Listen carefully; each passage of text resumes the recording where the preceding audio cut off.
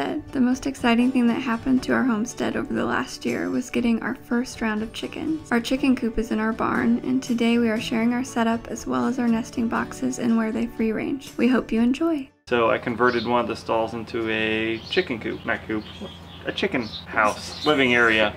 I guess right now it would be a brooder. Hey, so what kinds of chickens are we getting? So due to everything that's going on in the world, current events and things, a lot of the distributors that we looked for the chickens were kind of sold out, especially of the females. We didn't settle on our first choice, which we were looking at the Freedom Rangers for free-ranging meat birds, but we found some alternatives. So the egg layers are going to be Rhode Island Reds. We're going to have them for a couple years, and we got 10 of those. The meat birds are going to be the Colombian Wyandotte. I think I'm saying that right. They're supposed to be, you know, nice disposition, great free rangers, and they're a nice, like, medium to large size bird. Technically both of the breeds that we got for ourselves are dual purpose breeds. The Rhode Island Reds are supposed to produce anywhere between 300 to like 325 eggs per chicken per year. That's a lot of eggs. It's a lot of eggs. I hope you like eggs. Well, you need to show your little setup in here that you and your dad worked so hard on. Yeah. It looks great. I'll show you guys.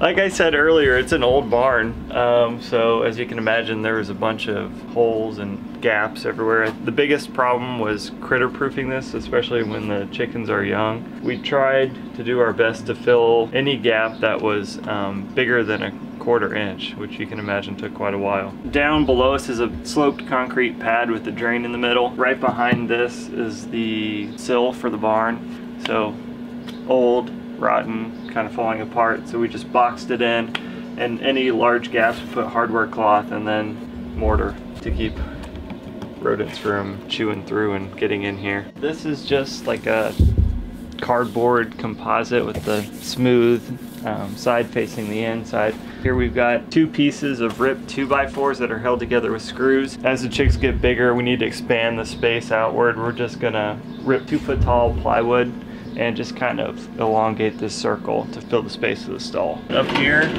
is the exhaust system. There's an inline duct fan up here that pulls all the air from here, creating negative pressure and exhausting it out the side of the barn. Just sucks in all that nasty air, and it'll pull air from the rest of the barn, which doesn't have any other critters in it right now. What you're seeing right now is the intake for the exhaust fan in the chicken coop. It runs on the floor of the second story of our barn and exhausts out the side of the barn. The purpose of this is to remove ammonia from the coop, as well as to help reduce the smell. Our chicks arrived shortly after we had everything all set up and ready to go.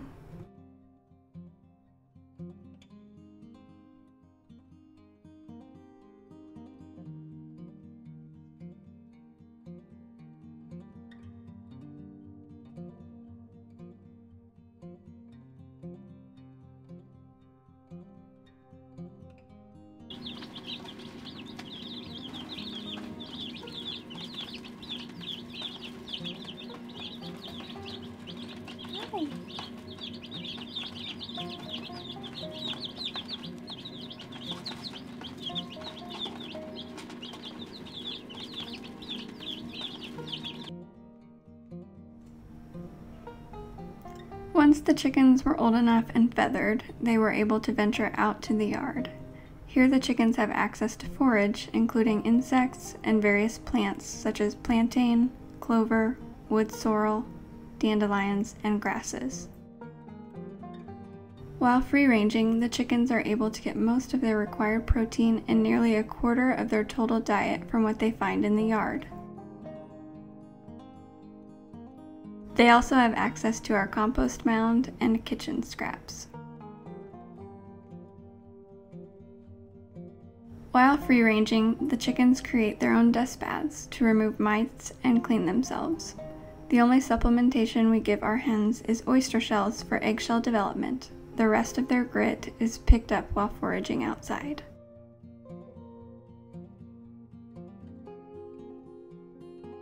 Chris made the nesting boxes out of scrap wood from various projects around the homestead. The cubicles are 14 inches wide by 14 inches deep. Vent holes placed at the top and sides of the nest box allow stale air to exit. Our hens took to the boxes immediately. The Wyandotte meat birds were processed when they were about 20 weeks old. We enjoyed learning how to process our own chickens and felt a sense of humble satisfaction being able to provide for ourselves in this way for the first time. We've really enjoyed having chickens here and collecting fresh eggs every day. The chickens help to create compost, which is used throughout the homestead, and their manure renews the soil of their range where they feed. They are an essential part of an ever-circulating process here on our small farm.